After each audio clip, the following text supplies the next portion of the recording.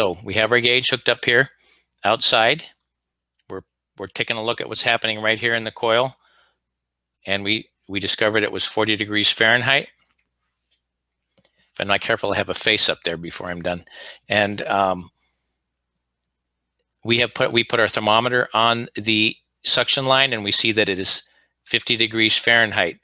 And when you want to measure your superheat, you look at your pressure, you convert it to a temperature, and then you find the difference between the suction line temperature and what you're reading on your gauge as the temperature of the refrigerant in the middle of the coil.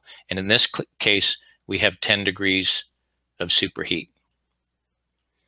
All right, so with a properly charged system, we have subcooling, which keeps a solid column of liquid coming up to the metering device. And then we have superheat, which makes sure we have 100% vapor coming back to the compressor. All right. So that is what happens with a properly charged system. Now, what happens if we have an undercharged system? And the one thing I want to make note of before we get into that is this solid column of liquid that is here coming up to the metering device.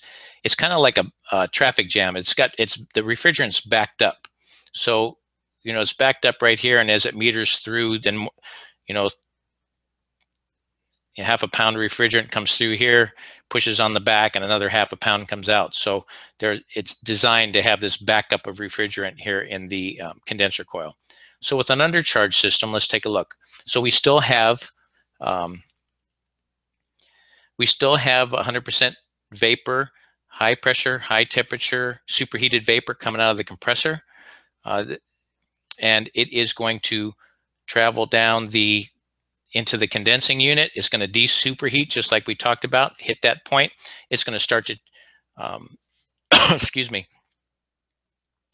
it is going to start to change state, and it is going to travel through the condenser, and it's going to turn from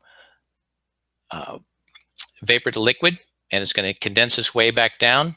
And what's going to happen is it's going to continue to flow through this condenser, and it's going to flow through this condenser. And because we have less refrigerant, it doesn't back up like it should in the condenser. It continues to travel down here, and then it's going to get to a point where it does back up. So what happens is this refrigerant doesn't spend a lot of time between this point right here and this point right here to pick up subcooling, and it blows through the condenser faster than it should, and doesn't back up until it hits right here.